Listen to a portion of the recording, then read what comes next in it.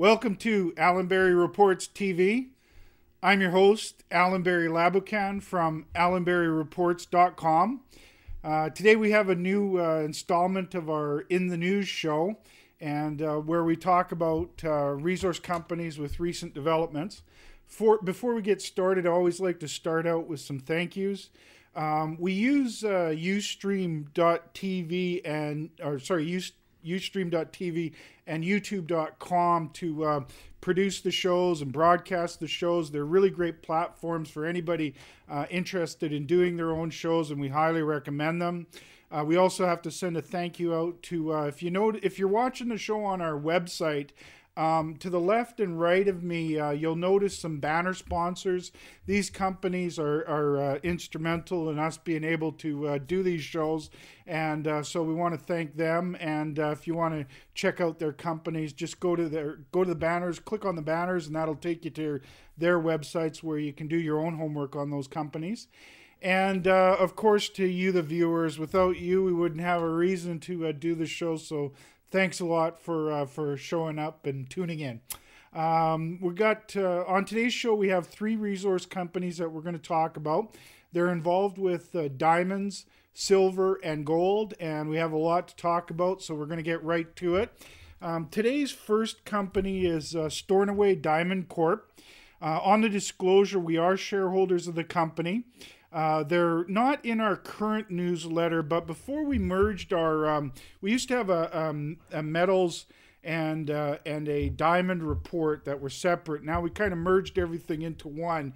If you want to find where we covered them in the past, just above me there, you'll see our report section, and that has the past reports, including those diamond reports that we talked about Stornoway in. And this is the first time we've had them talked about them on our show.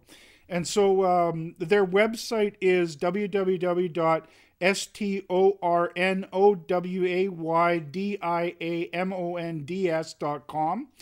The news that they had out recently was on October the 10th, 2010, and the headline from that news is Renard Drilling expands 3 kimberlite pipes, anticipated positive impact on project resources. Then they go on in the news release that they reported the completion of the fall exploration drilling program at the Renard Diamond Project in north central Quebec. The fall program reported was a continuation of a step-out program of deep drilling first initiated last winter and designed to assess the size and composition of several kimberlite pipes outside the project's established National Instrument 43101 compliant mineral resources. And the highlights of the drilling and its implication are as follows. New intersections of kimberlite outside of the current geological models, and 2 new drill holes at Renard 3 and 1 hole at Renard 4 and 2 holes at Renard 6-5. Anticipated increase in the quantity of inferred mineral resources estimated at Renard 3, Renard 4, and in the amount of potential mineral deposit estimated at Renard 3, Renard 4, and Renard 6-5. Confirmation of kimberlite to a depth of 513 meters at Renard 6-5, and anticipated conversion of potential mineral deposits over the uppermost elevations of Renard 6-5 to inferred mineral resources. Successful completion of a new drill hole at Renard 1, confirming considerable size potential and enabling sampling of Renard 1 kimberlite units for microdiamond analysis. I mentioned kimberlite a lot in there. That's the host rock that diamonds come from, and so that's the increase is why that's quite important. Some of the reasons that we follow Stornoway are we're very bullish on diamond prices as the supply-demand fundamentals are pointing toward higher prices. Got soft supply, strong demand. And supply is not increasing. In fact, its production is kind of going sideways, if not dipping a little bit. And demand is very solid from developed and emerging economies. China and India are quickly becoming major players in the diamond from cutting right through to retail diamond. And so demand. So that's a very important part of the market. Stornoway has a good pipeline of projects from exploration through to advanced stage projects. One of their key projects is in mining-friendly Quebec. That's Reynard, and they're increasing the size of the discoveries at Reynard, and that will lead to larger road resources. And there's a road going into their project region being funded by the Quebec government, which is also a benefit to the economics of the Reynard project. And it has the potential to become one of Canada's future diamond mines. And they are also starting to focus their attention on diamond exploration, and we're very positive about that as well. And so if you want to do some homework on the company, great place again is at their website, and and we always advise people to do their homework. So there's one for you in the diamond sector. Our second company today is Rubicon Minerals. On the disclosure, we're not shareholders of the company.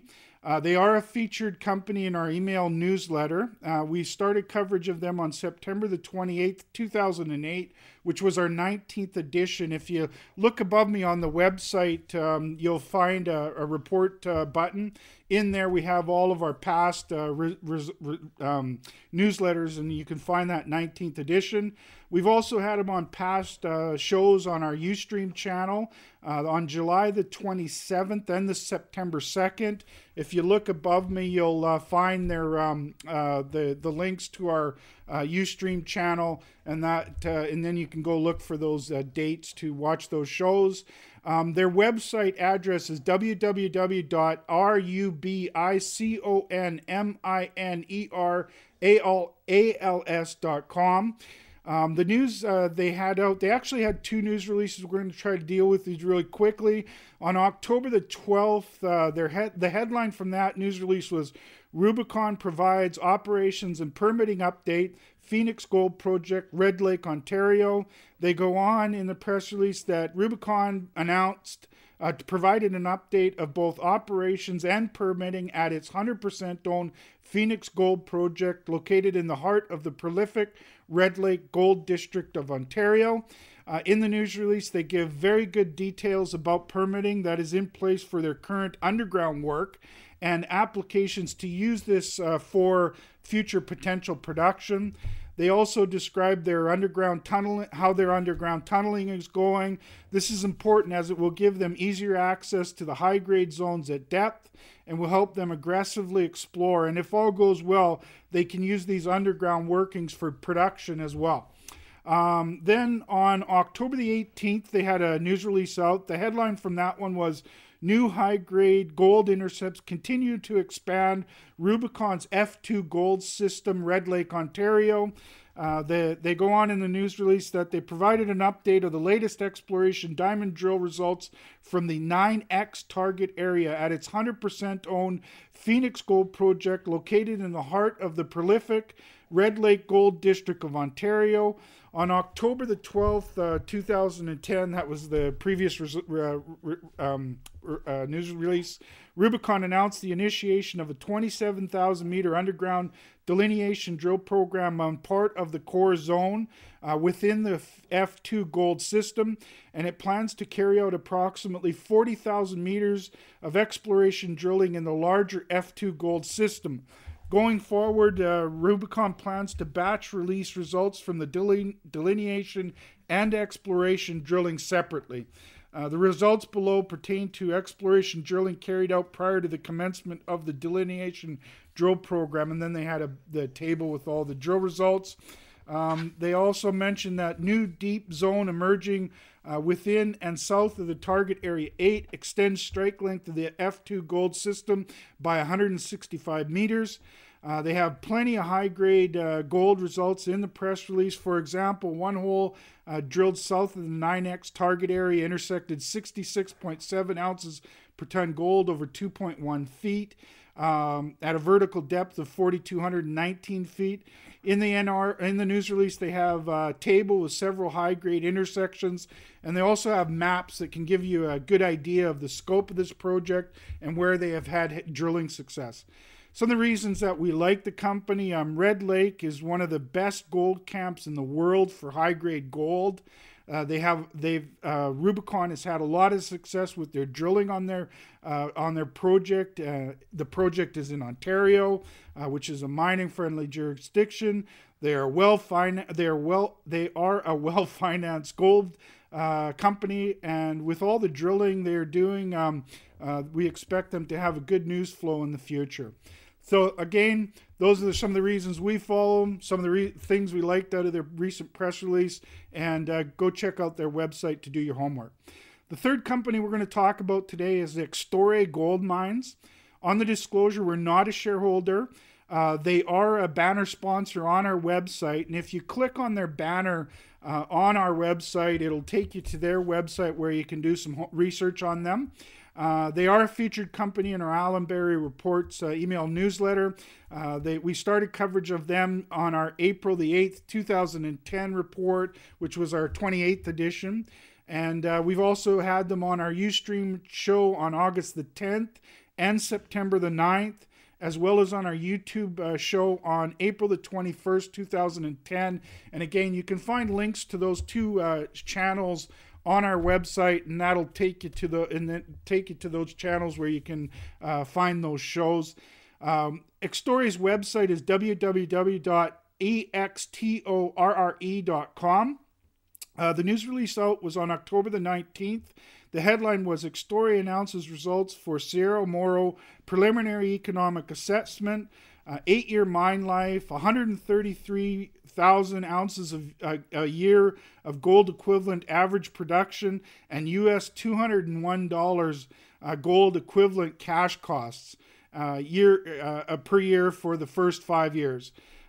This project, the Cerro Moro project, is in Santa Cruz Province, Argentina, and the PEA, the preliminary economic assessment, was based on their 43-101 resource estimate. Some of the highlights: total metal production of 436,000 ounces of gold and 21 million ounces of silver over 8 years. For the first 5 years, gold production averages 76,000 ounces a year, plus silver production of 3.4 million ounces per year, for an average gold equivalent production of 133,000 ounces. Average cash costs on a gold equivalent basis are $201 US per ounce. Initial capital cost of US $109 million. Payback period at 0% discount at 1.77 years. After-tax IRR of 43.4%. Financial model expected to enhance by inclusion of 30 million of tax credits. Conceptual development plan on combination open pit and underground mining, a combined peak rate of 750 tons per day. Also in the news release are plenty of details about the preliminary economic assessment, maps that show the conceptual mine plans, and quotes from management. It gives a very good overview of the Cerro Moro project. Some of the reasons that we like the company: they're in a mining-friendly jurisdiction. The area has heated up due to the recent takeover offer for Andean Resources that is in the same region as Extorre. They have high-grade gold, silver discoveries found close to surface, and this combination of high-grade near surface has a lot to do with the quick payback of capital costs and low-cost production. They're able to work pretty much year-round, so they'll have a good flow of news. If you want to do your homework on the company, check out their website, or if you're on our website watching this show, just click on the banner for Extorre, and that'll take you to their website where you can do your own homework.